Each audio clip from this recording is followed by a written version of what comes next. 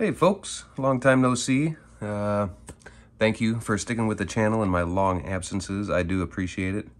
I do have a couple projects in the works, and one of them might need a new magnetic actuator because I seem to be out of the kind that I need. So I made one, and then I was like, well, maybe you should film that. I had done a DIY magnetic actuator video years ago, but removed it because I didn't really like the way it turned out. But I figured this good a time as any to try it again.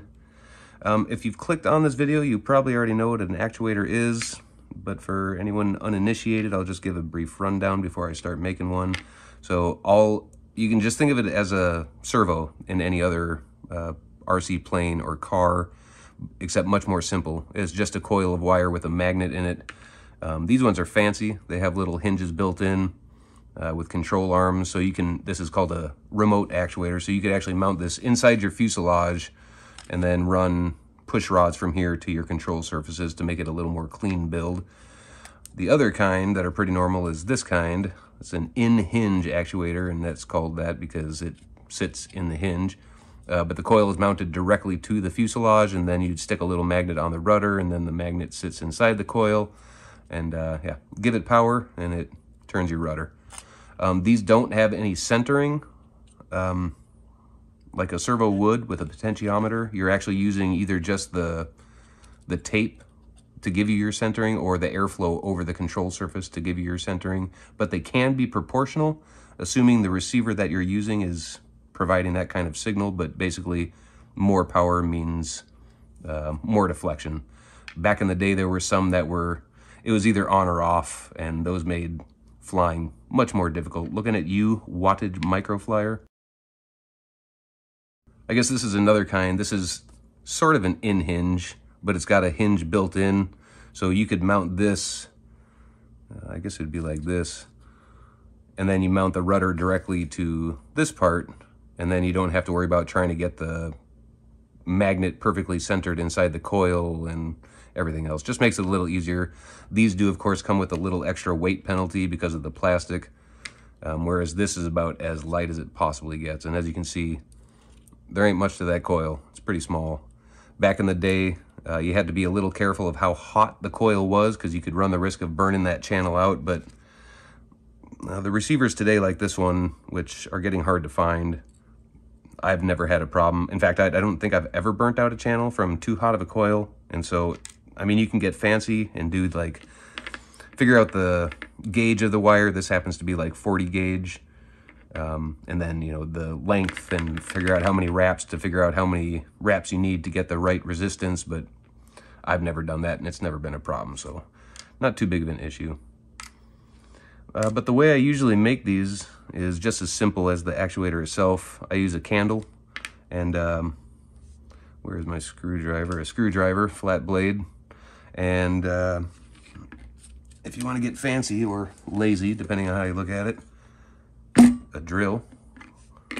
And all I do is chuck the candle,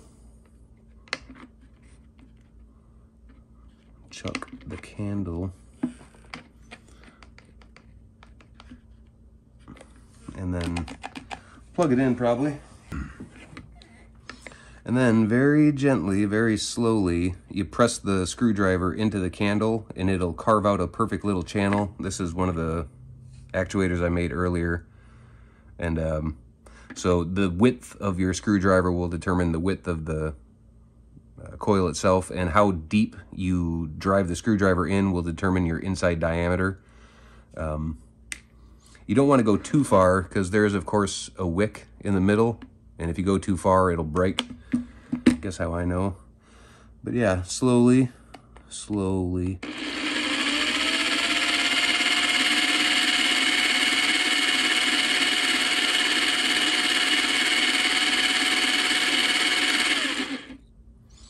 That should be about good enough.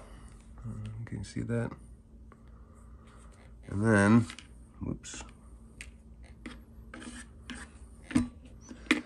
Take your wire. I got this coil of wire. Get out of here. The dollar store around here it's an electromechanical watt or clock. So you need to find one with a battery, but has an actual dial with actual hands.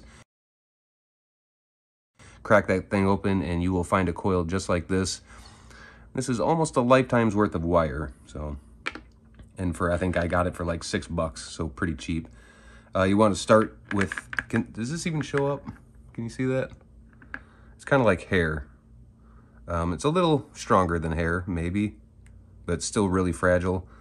But you want to give yourself a nice extra bit of length so you don't make your coil and then find out you don't have enough length to actually reach your receiver.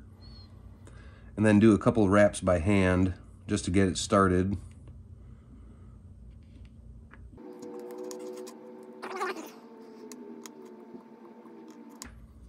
And for your other end, it's good to keep it wrapped around the chuck, otherwise it'll get caught up and eventually end up snagging and breaking on something. And when you do the first handful of wraps, you're going to want to put glue down on it, because if you don't, the inside diameter coils, or those first few wraps on the inside, those will eventually come loose, and all it takes is one little strand of wire to hang up the magnet in there, and then your coil doesn't work. And yeah, so it's really helpful to use thin CA because that really soaks through all the layers and all the wraps. I don't have any, unfortunately, but thin CA will work in a pinch. All right, that should be good. And then I'll just put a little bit of weight on this wire so it doesn't try to unravel while I get the glue. And, you know, it's not really a bigger the gob, the better the job kind of situation, because glue is surprisingly heavy, but you also don't want to be too sparse on it or you'll run into problems later. So I just put some on the end of a poking utensil, and then I can rub that in there. And that'll at least start to hold them in place.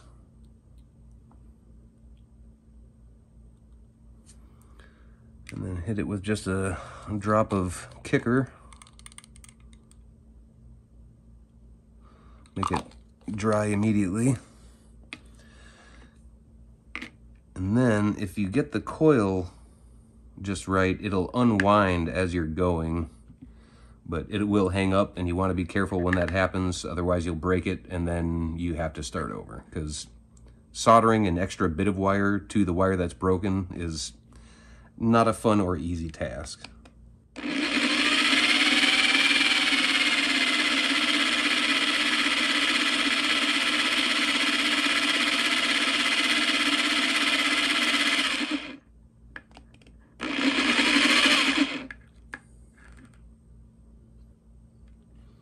Maybe just a little more.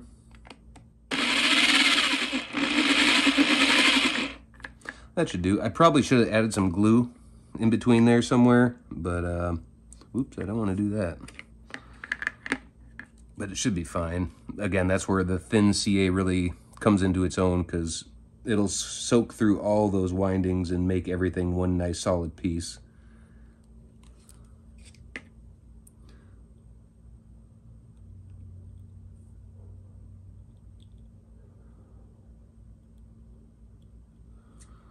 And then hit it with some kicker again.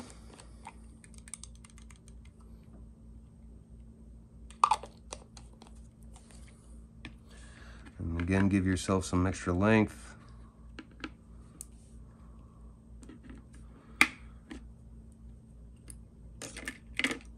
And then you can unchuck the candle.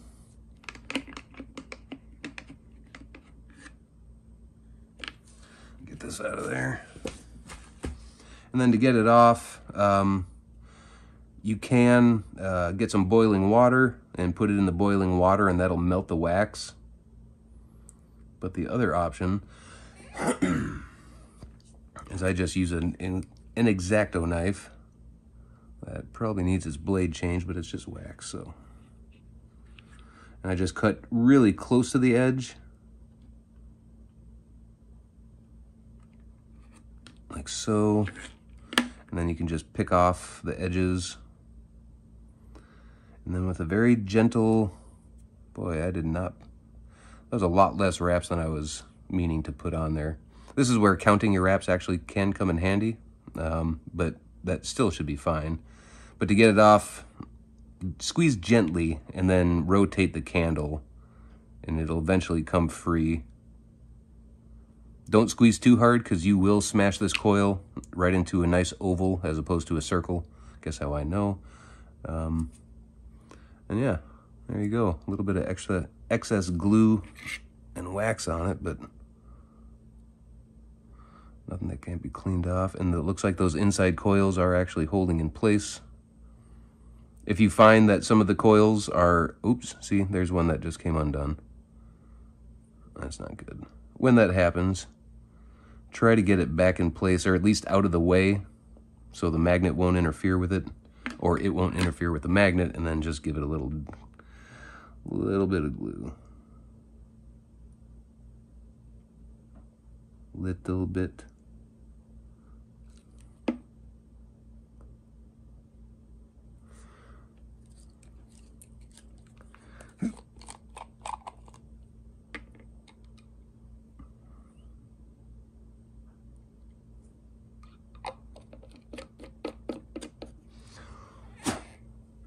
And there you go, brand new actuator for almost free.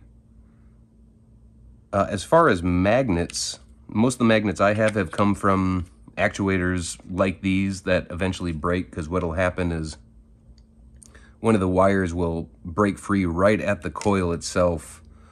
And actually this one, yeah, that's a perfect example. That only has one wire coming out of it, which means the other wire broke off somewhere right on the coil. And unless you have far more patience than me and probably a magnifying glass or a microscope, getting that wire off of there is just about impossible. So this coil is bad, because, yeah, need more than one wire. But that means I'll be able to cannibalize this plastic piece. I can make my own coil that will fit on there, and that way I can still use the plastic and the magnet. Or if I wanted to, I could just take the magnet out. Otherwise, you can go onto eBay and just do a search for like 1 by 1 millimeter magnets, and you will find a plethora of them for pretty cheap. But yeah, that's it. And then, like I said, that would fit on the plane just like that. And that's it. Am I forgetting anything? No, I think that's it. If there's anything that I didn't really cover well enough to understand, or you got any questions, feel free to let me know. Actually, let's weigh this thing real quick.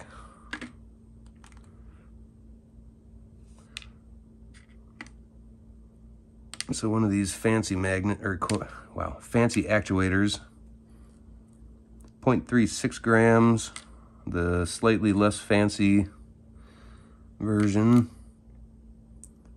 a little bit lighter, and then just the coil. Yeah, so you are saving quite a bit of weight. Even if you were to throw a magnet on there, it's not going to change much, and it's still going to be a lot lighter than those. The only difference is, you know, you won't have the control horns, which means if you're trying to make a really proper looking plane, having a coil just stuck to the back of your plane kind of ruins it. So if you want to get fancy, those are the way to go, if you can take the weight penalty. But otherwise, yeah, I think that's it. Like I said, if you got any questions or anything, let me know down in the comments. And thanks for watching.